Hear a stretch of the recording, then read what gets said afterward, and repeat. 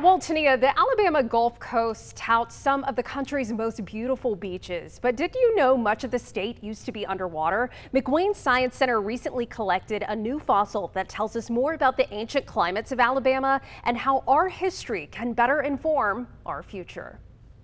This specimen here, the upper shell, is embedded in a boulder.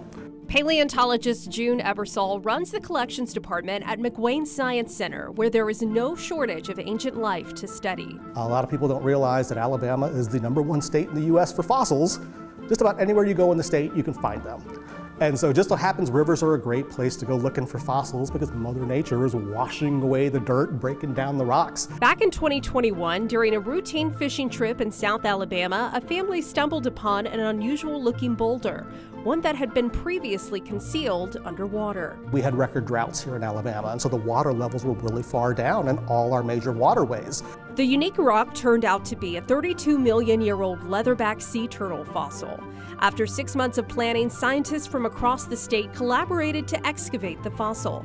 The team took the specimen back to a research lab and unearthed further discoveries. This turtle was so unique and so different from all the other fossil leatherback turtles that have ever been found that we were able to show scientifically that it is so different it needs its own genus name and species name.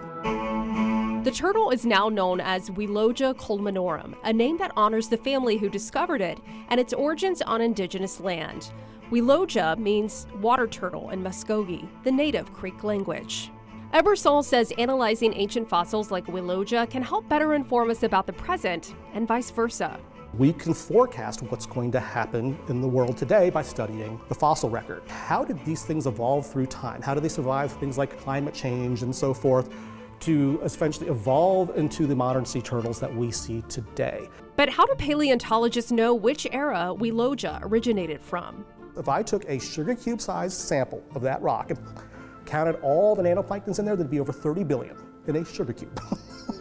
So we call them nanofossils. Nanofossils are very great for dating rocks because the combinations of these little species of plankton, they live for very short amounts of time and they're very widely distributed, meaning all the oceans that were around during this time period had those same planktons. And so it's a way for us to globally correlate this time period.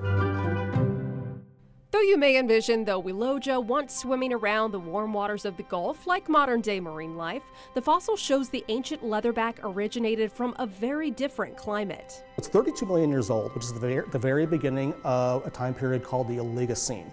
The Oligocene is very interesting because the world enters a global ice age. It's not the ice age that everybody thinks of with saber-toothed cats and giant sloths and mastodons and mammals.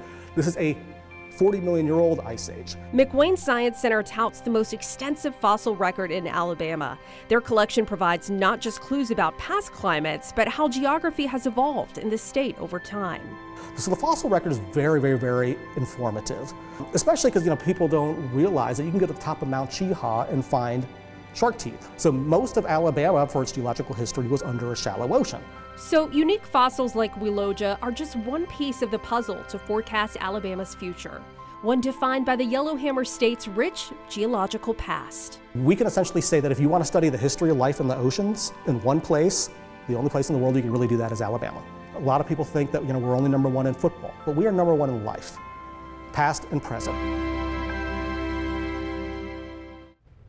Well, if you want to get a glimpse of the Willoja fossil, head over to McWane Science Center, where the groundbreaking find is now on display in the Natural History Department. Now, here's Wes with an update on your not-so-ancient forecast.